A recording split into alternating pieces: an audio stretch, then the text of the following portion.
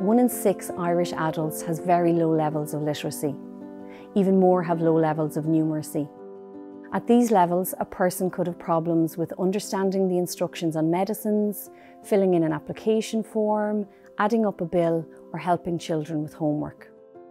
The National Adult Literacy Agency is a charity that works to ensure people with literacy and numeracy difficulties have access to educational opportunities and can fully take part in society. Since we were set up in 1980, we have supported many people return to education to improve their reading, writing and math skills. Very often this has life-changing benefits. Not only do they learn the technical skills of reading and writing, but they gain the confidence to learn other new skills. And it has a positive ripple effect in their families, community and society. Today, to mark the 40th anniversary of the National Adult Literacy Agency, we are launching Voices, a wonderful new collection of short stories and essays edited by one of Ireland's best-known authors, Patricia Scanlon, and published by New Island. And what better way to mark our 40th anniversary than to hear some of the stories from Voices.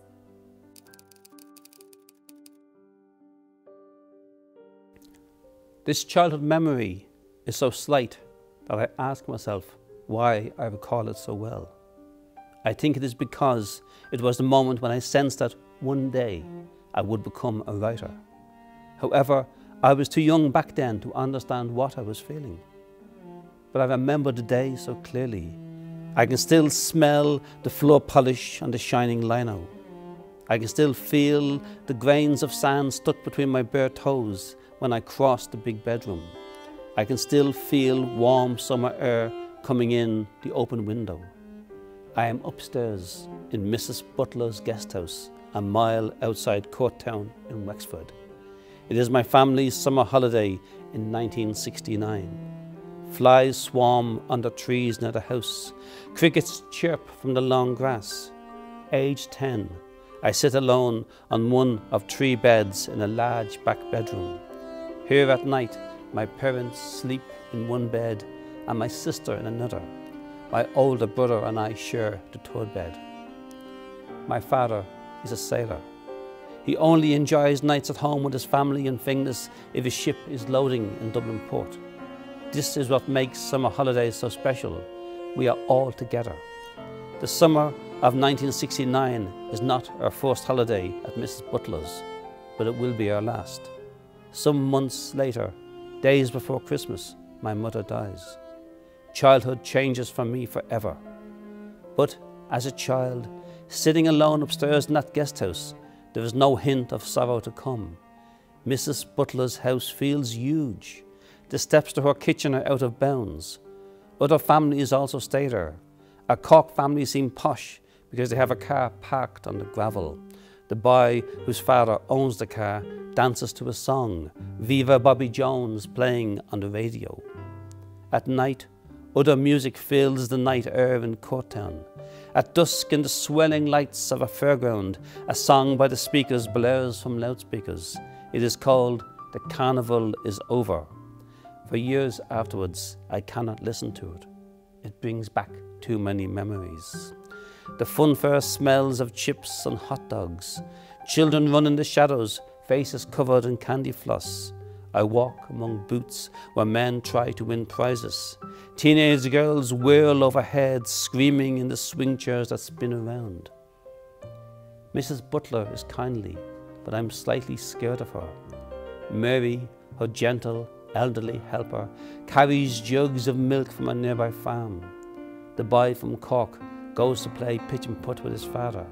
I tag along excitedly. On the first tee, his father asks me if I wish to hit one shot. Golf is new to me. I raise the club, nervous and excited. A man comes running. He shouts that I have not paid. My club stops inches from the ball. I am afraid to hit it. The Cork father does not offer to pay for me. My fingers long to have just once struck a golf ball. Beside Mrs. Butler's house is a field with a pond. I play alone there. Loud crickets sing everywhere. I cannot spy them despite spending hours searching. A donkey watches me with patient eyes. Flies buzz around his face. My brother and the Cork By kick football on the gravel. Local children stand at Mrs. Butler's gate to watch them like they are film stars. My mother comes to the front door. She calls us in for dinner. There are desserts I am afraid to taste. They look like the frog spawn in the pond. The adults at the table talk about gangs of hell's angels seen in nearby seaside towns. A mile away in the dusk, cut down trobs with the sins I have yet to discover. After my mother dies, there are no more family holidays. A quarter century passes before I visit Courtown again. By then, I am a father myself. Driving my young sons to a hotel in Rosslare, I decided to show them Mrs. Butler's. As a child, I was here so often that I should be able to find it, but I spend an hour circling small roads. I pass her house 3 times before I realize I am back again as an adult outside it. Standing at the rusting padlock gate, I need to ask the man next door if this is the right house. It looks so tiny, closed down and empty. Mrs. Butler is long dead. I cannot believe this is the same garden where I played. The room where we ate our meals looks so small. I look down the road. In my mind's eye, I can see the stooped figure of Mary carrying milk. I can see my family leave this house, setting off for another day on Courtown Beach. I remember us waiting for that magic moment of catching our first glimpse of the sea. I can see us walking home from the fun fair at night. The road is so small that my car blocks it. I do not climb the wall to peer into the empty rooms. Instead, I close my eyes. In my mind, I walk again up those stairs with the long week stretching ahead.